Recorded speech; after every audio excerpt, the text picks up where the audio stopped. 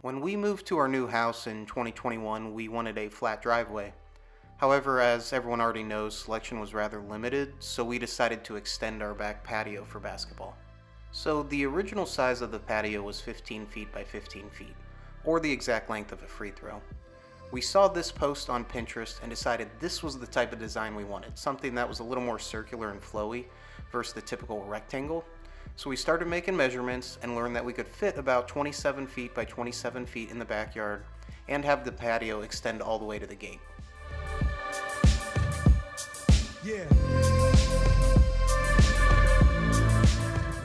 Once we settled on a design we called 811.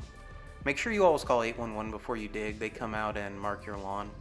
The red lines are the power lines to the house. I confirmed that those were deep enough that they wouldn't be an issue because the extended patio will end up covering up those power lines. So the risk you take is for whatever reason they need to get to those power lines, they can destroy the new project.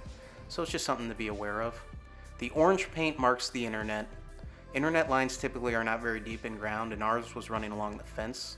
And when you have contractors coming in with a bobcat versus digging by hand, there's always a chance that they cut the line. And unfortunately, they did cut the line and we were without internet for about 48 hours. The pictures here are the result after day one of excavating.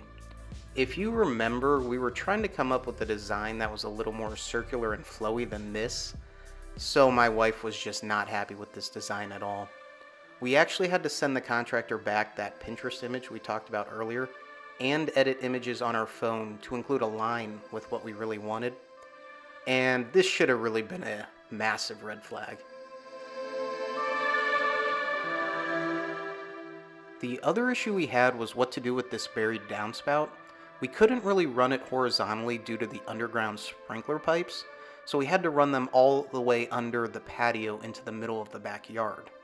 Therefore, I had to go to the hardware store again and pick up at least 30 feet of 4-inch PVC pipes and PVC cement. Here is the first video of the newly poured concrete. It has probably been drying for a couple of hours now. You can see it isn't 100% dry with those little wet spots, but you can still walk on it. The first thing I noticed was now I'll have to paint that PVC pipe white to blend in with the downspout. Also, the contractor should have taken the downspout back another couple of inches to avoid that cement curb. It would have been such an easy fix, however the curb was just poured around the downspout and now it's too late. So moving to the edge of the patio, we will see the other end of the PVC pipe from the downspout. That will need a pop-up drain once dirt is filled in around it, and speaking of dirt, I had to go to the hardware store again to pick up some bags of dirt. This is mainly due to such a severe drop-off from the edge of the concrete, but we also wanted to cover the stones to avoid any runoff. Yeah. At this point we have internet again, hooray! AT&T came out and laid a new fiber optic cable line even closer to the fence, so we shouldn't have an issue if we need to dig around the edges of the patio for sprinklers, which is a relief. We are now into late fall and just focused on regrowing grass in the side yard that the bobcat destroyed in the summertime.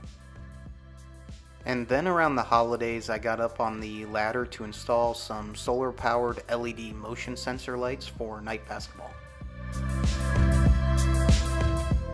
So the major problem come spring at this point, highlighted by those Uno cards, is that the original patio and the new patio addition are no longer level. This shouldn't happen less than a year in, especially if the two pieces of concrete were pinned together with rebar like they're supposed to be. You can see there's a half-inch difference on the corner, which is an ankle injury waiting to happen or a tripping risk, so something needed to be done to fix the playing surface. The quickest and easiest fix to this problem would be mud jacking. However, we decided to go with the foam jacking instead because it had a longer warranty. It's lighter, the holes in the concrete are smaller, so we just felt more comfortable with that process. The issue with both mud jacking and foam jacking is that it seems like it's impossible to be 100% perfect because you can raise up the slab too fast or too much and you can actually crack the slab. That would be a big fail. So you are limited to what you can accomplish and can only go so far. As you can see by these ruler photos, that the playing surface is looking a lot better, but it isn't 100% flush, so we will still need to resolve that issue.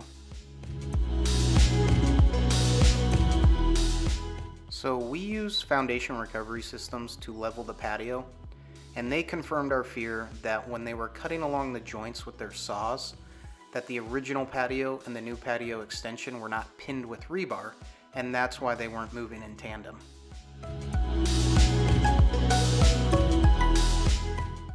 A couple of days later, Foundation Recovery Systems came out to finish the project.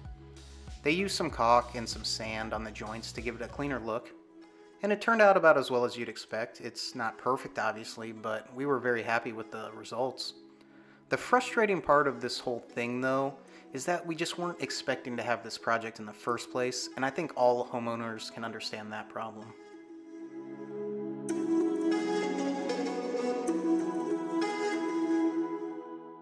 So I quickly learned that mowing or trimming that corner was going to be a nightmare, so I just decided to plant a bush with some mulch around it to make my life easier. Pictures here illustrate that we had to grind down some of the edges on the new patio based off subpar finishing work. Here you are seeing what is called floating the edge to level the concrete that was off 1/4 of an inch. So we now have 3 different colors of concrete on our patio. Our HOA doesn't actually allow portable basketball hoops, so these pics are for Facebook Marketplace because we need to sell this hoop since I'm about to order the MegaSlam 60-inch basketball goal system. The MegaSlam arrived on a pallet with curbside delivery, so thankfully my brother-in-law and father brought over a dolly to help me move it into the garage where it stayed until ready for installation. And good thing they brought the dolly because those boxes were quite heavy. The next project was moving one sprinkler head that was going to be in the way of the basketball hoop. So I dug it up and moved it to a temporary position about 4 feet away from the edge. There is also a temporary retaining wall there, and the goal is eventually to grade the lawn, but as of now we cannot get a hold of the landscapers, so this is going to have to work.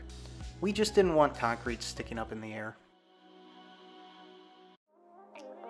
The MegaSlam installation manual calls for a 4-foot hole to be dug. I hired Sport Court to not only dig the hole and pour the concrete, but also install the basketball hoop system.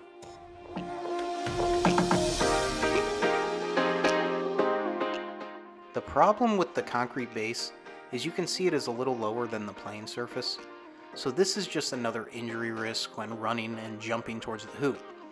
The solution was Sport Court was going to pour some additional self-leveling compound on top of the current base, up to the edges of the forms. So they will need to raise the anchor kit a little bit to provide space for the new concrete. This was an exciting day as the Sport Court tiles arrived. We went with a gray playing surface with a graphite border. The dilemma with a court that is lacking a straight edge line, though, is what to do with that border. We decided to swap out the graphite border tiles along the rounded edge of the patio for the gray tiles to avoid the border looking a little too jagged. We kept gray towards the hoop and then put more graphite towards the house around the gate. Sadly, the self-leveling compound already broke in the back corner. This piece is probably about a 1/2 inch thick, and I had to go buy some cement glue to reattach it.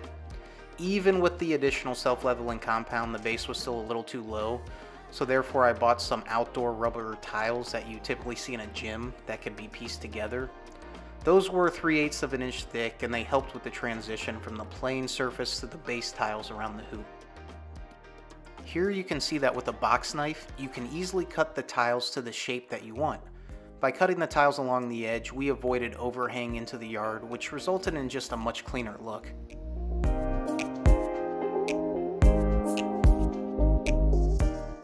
For aesthetics, I bought some sod to help with the dirt runoff, and also the ball from constantly rolling into the yard. However, since it was the deadest summer, it was definitely the wrong time of year to plant sod. I also reached out to Sport Court for their interlock edging system that they used on the curves by the hoop. I wanted some for around the curb by the bush near the back gate, but I was pleasantly surprised that Sport Court dropped off an entire roll of edging and they said we could use it all. I think in total it was about 250 feet. So we decided to put edging pretty much everywhere except the bottom step, and we really like the look because it is just more consistent now across the entire court. I think I would have still preferred ramps on the edge of our sport court tiles that you might see from other companies, but because of the shape of our patio, it just wasn't applicable, so this was the best case scenario for us. I wanted to show a quick comparison at dusk, what it looks like without solar powered LED lights and with the LED lights on. It's kind of hard to see in the pictures, but it does make a difference. We are just so relieved that this project is now done. The project was much more stressful than anticipated, but everything seems to be worth it now. The next step is to get the yard graded, and then we can call the backyard complete, baby.